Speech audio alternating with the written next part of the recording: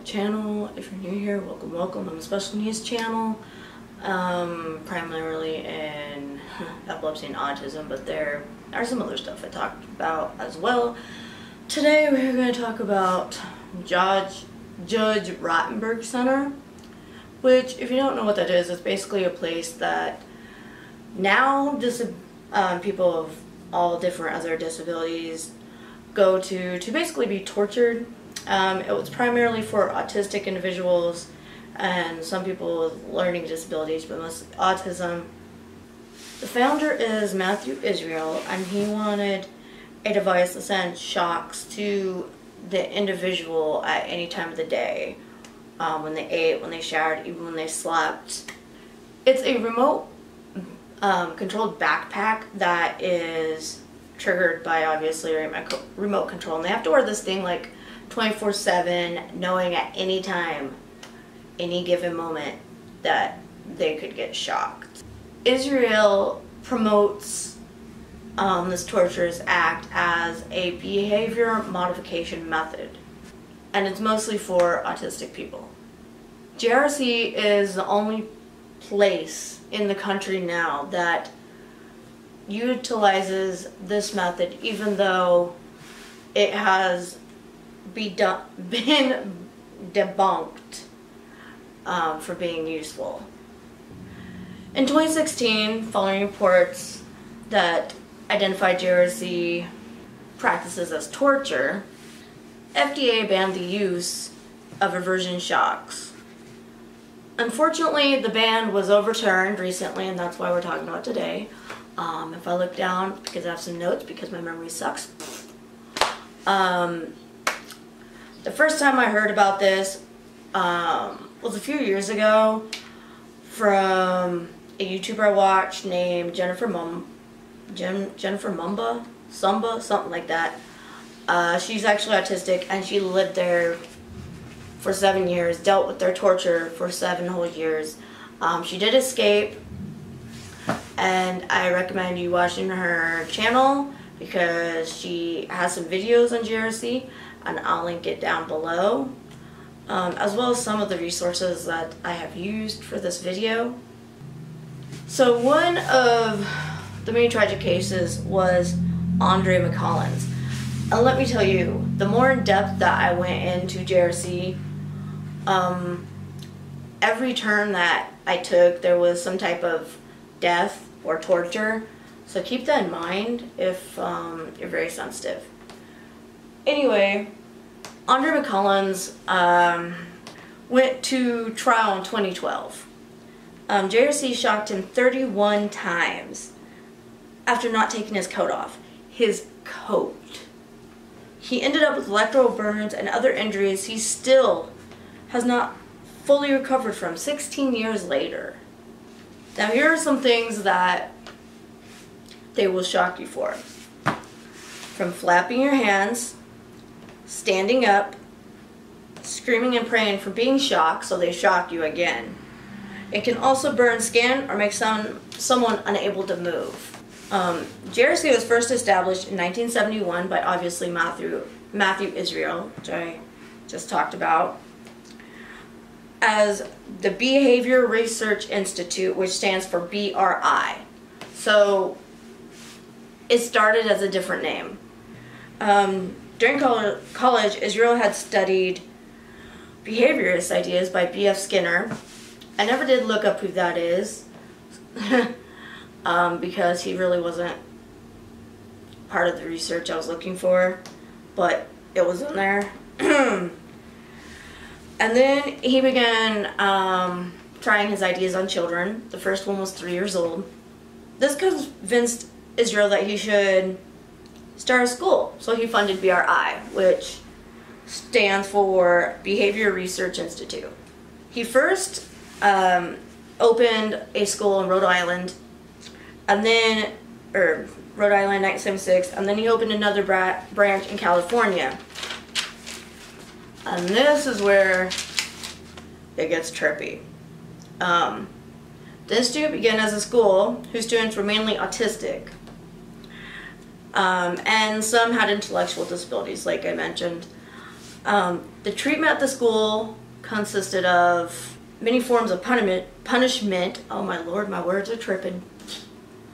Including spraying children in the face with water, pinching them, slapping them, subjecting them to painful muscle squeezes, spanking them, forcing them to put hot peppers on their tongue, forcing them to wear a white noise helmet that emitted static. And we all know that a lot of autistic individuals have sensory processing disorder, especially if you're familiar with my channel, and noise can be one of them.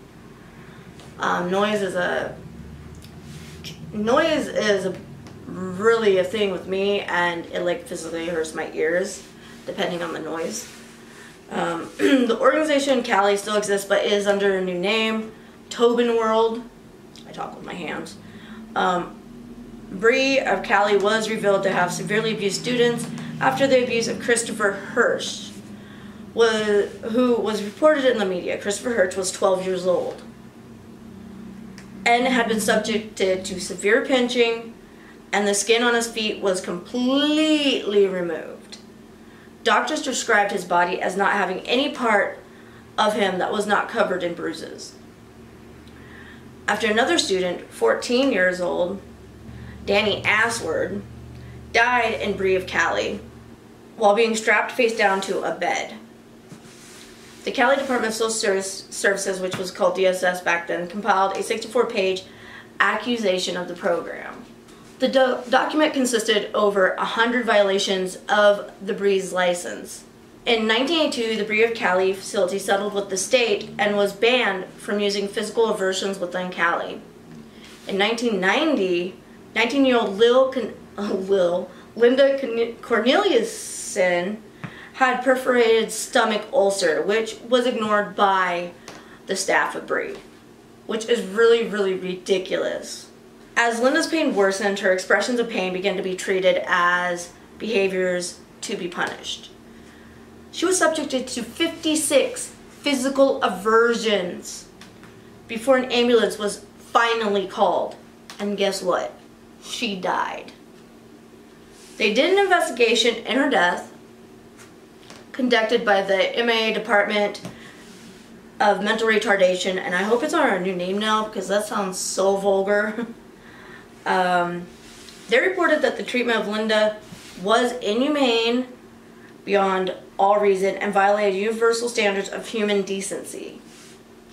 The initial investigation found that there was not enough evidence to link the BRI to Linda's death. But in 1995, the Bree, which by this time was called the Judge Rotenberg Center, was found by the MA court to have exhibited negligence in Linda's death. And in 1996, Judge Rotenberg Center moved to Canton, Massachusetts. Shock aversions became a very popular form of punishment at that time. And it started in 1988 with the self-injurious behavior system, which was SIBIS, which Israel had purchased. So obviously he's already a twisted man. The device caused a shock of 2.02 milliamps lasting for 0.2 seconds.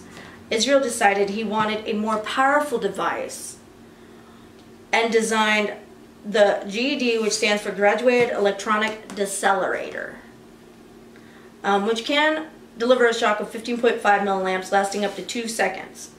Then he came out with the GED-4, which subjects students to stronger shocks of 45.5 milliamps, along with food deprivation and mechanical restraint. And this must be where a lot of autistics are talking about ABA, because I didn't hear anything about ABA until my son was in it. But his is just play therapy. They don't like make him do anything he doesn't want to, or force him to do anything. They go like around what he wants, and just like stuff that you would also learn in school. So I was very confused, and then I read this, and I'm like, no wonder. Of course that's going to do some damage to the autistic individual, come on.